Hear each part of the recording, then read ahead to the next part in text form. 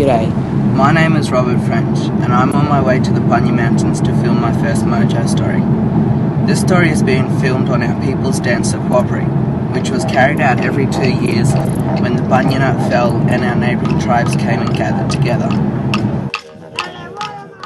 The history of the Bunya Mountains is a place where Aboriginal groups or representation of Aboriginal tribes came to celebrate life that was given to them.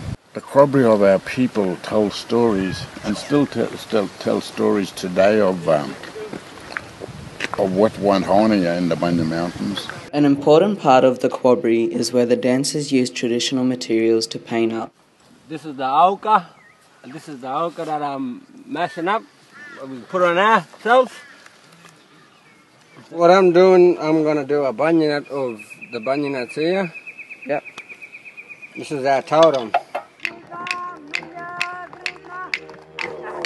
The totems and dance were some of the first ways that we learnt about our culture. With all Indigenous people, going way back, whether they're European Indigenous or Mediterranean Indigenous, whatever, they were all at one time hunters-gatherers, or in those terms similar, Now, the learning skills for the young kids, they used to do some of the gathering with aunties or uncles or whatever, and they were taught about what they were doing verbally, and that's how they learnt, by using their skills and listening to what was being told. In modern times with technology and that, like the cameras, mate, that's a learning tool for them, because they're looking at that screen, they're interacting with it, but they're also using their hands